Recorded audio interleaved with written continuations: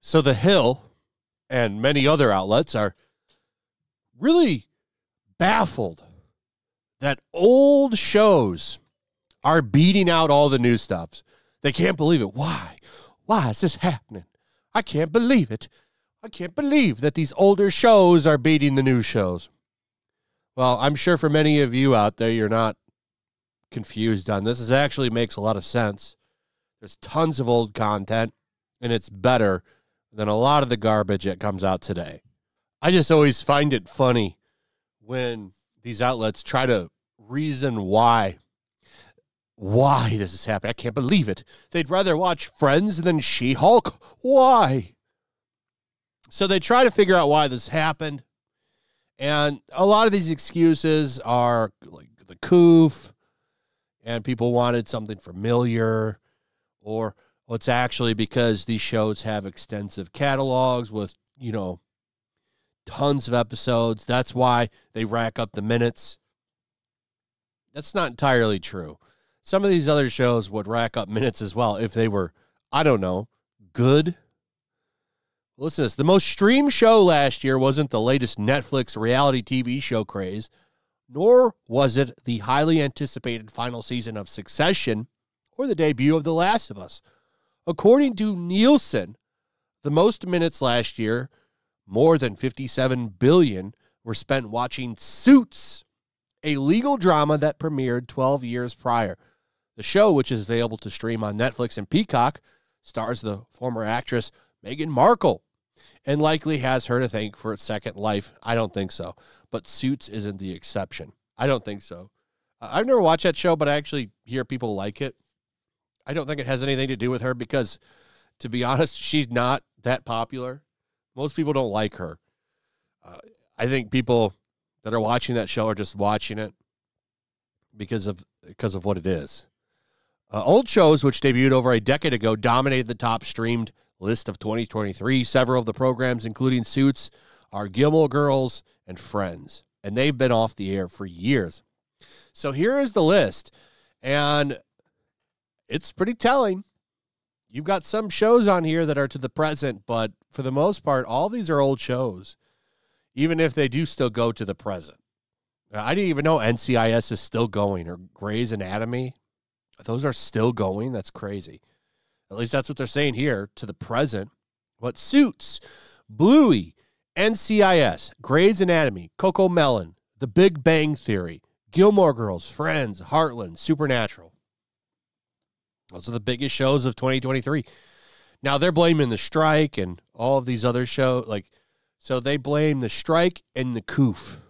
That's why these shows are big.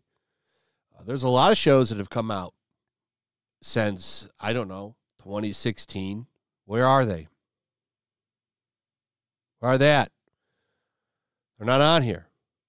People want to watch good entertainment. They're not getting good modern entertainment. Modern entertainment sucks ass. It's all about the message.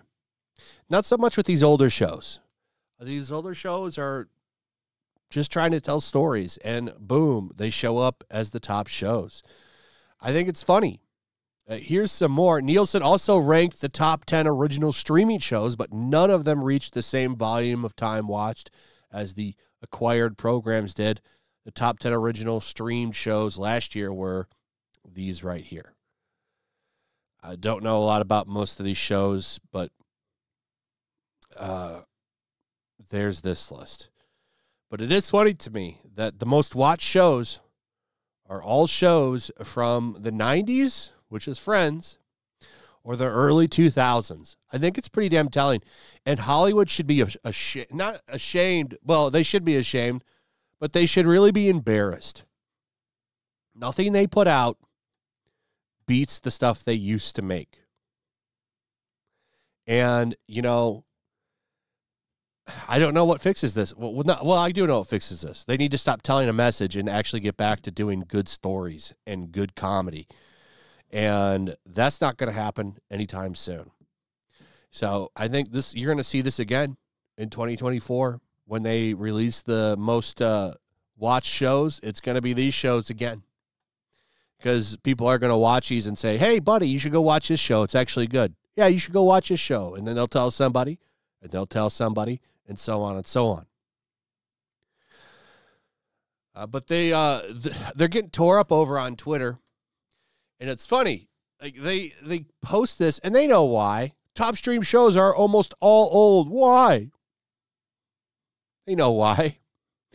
But they're going to try to damage control and go around the fact, that most of the new stuff is all woke garbage. And just about all these comments on here, like, because the writing now is trash, because everything new is woke garbage.